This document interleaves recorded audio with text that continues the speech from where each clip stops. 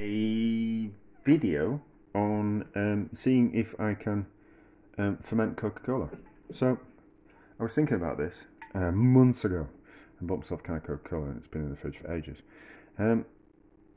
Like Coca Cola is carbonated rather than fermented, so you can ferment sweet fruit juices and drinks to make like an old-fashioned fizzy pop. But that's how it was made until the invention of carbonation, which is how Coca-Cola is made. It's carbonated, it's not fermented.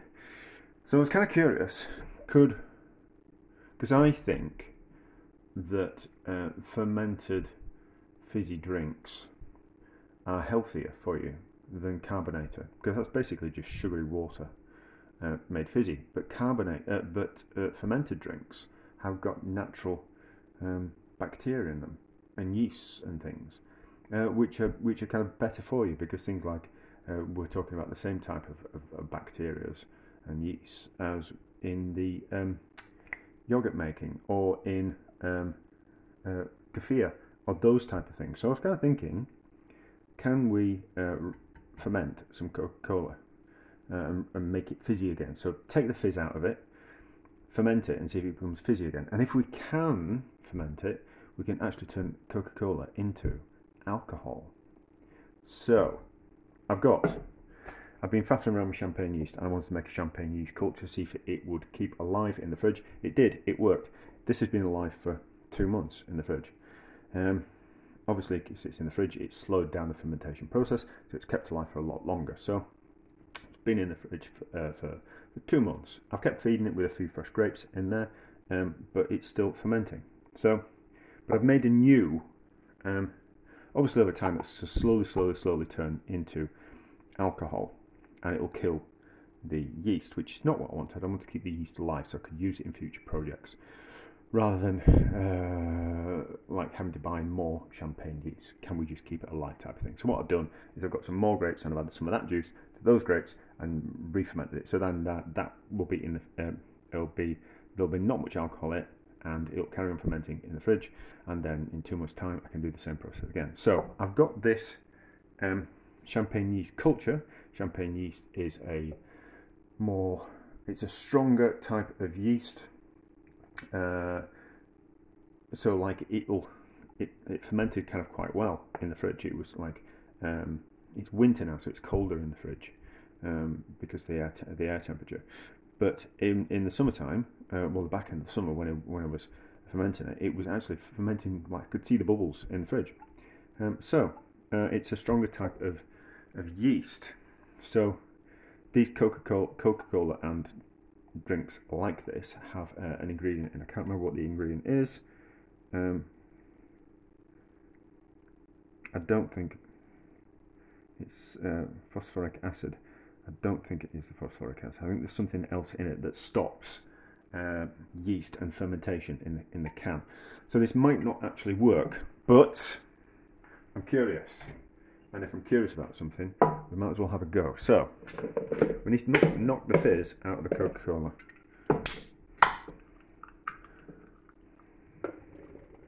So we'll pour it into a container, and we can either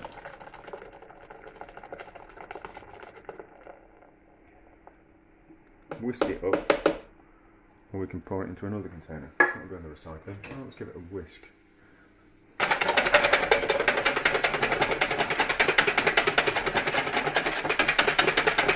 Get that excess fizz out of it.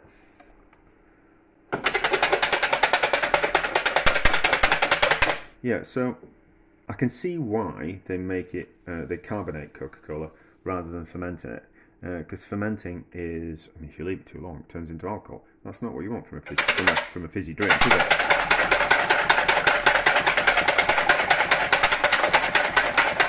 And also, it's an instant thing to carbonate something, whereas fermentation takes time. And it's a harder thing to do with fermentation than just simply adding carbon, forcing carbon into something and making it fizzy that way. So hopefully that's knocked most of the fizz out of it, which will naturally happen anyway over the next few days. So I'm going to put quite a large amount of the juice from this yeast in here, because I think it needs. I want it to survive. So you probably can't just quite see that, but I'm going to pour some of that juice into there. I'm going to pour it through a cloth. The cloth's clean. It's just stained from all the things that I faff around with. You know, I'm always straining something through something, and it's a nice size bit of cloth, so it gets washed, it just gets a bit stained. So I probably stained some bitters through it. So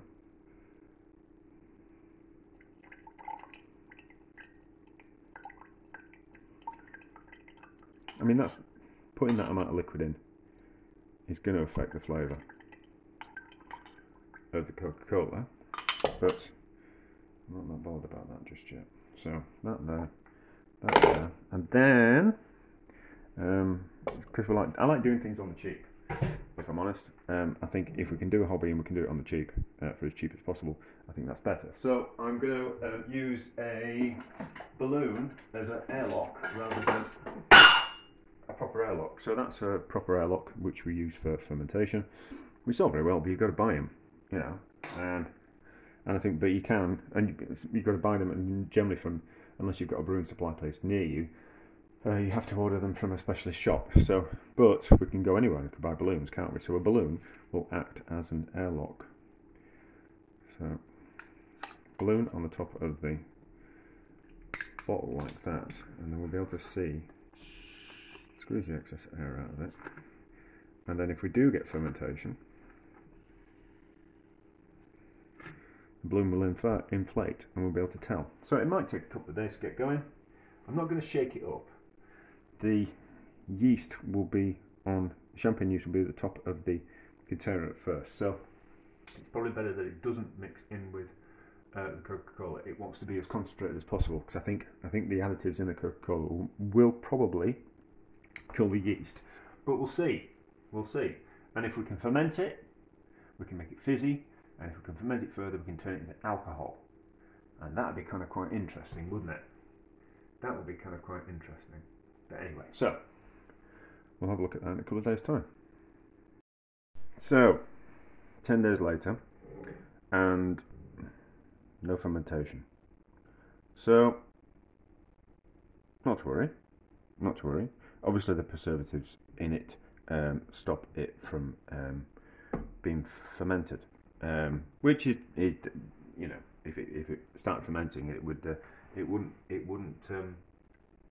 it'd go off, which is kind of not what I want. So that's all right. We can't re-ferment. We can't ferment Coca-Cola. However, I did watch a video a few months back, and it was about making a Coca-Cola at home. Can't make proper Coca-Cola because we can't get the coca leaf flavouring, but we can make something similar. So I might just have a go at that when I've got a bit more time, and I fancy fermenting some more things. We'll have a go at making some kind of Coca-Cola-ish, see kind of how it flavours, see what it tastes like, and then we'll have a go at fermenting it with some champagne yeast, and see what that tastes like, and then we'll have a go at fermenting that further and see if we can turn it into alcohol. But I think that would be kind of quite interesting. But anyway, instead of just carbonating the Coca-Cola we make, we'll ferment it. So there we go. It failed, but not to worry. If we don't try, we never know.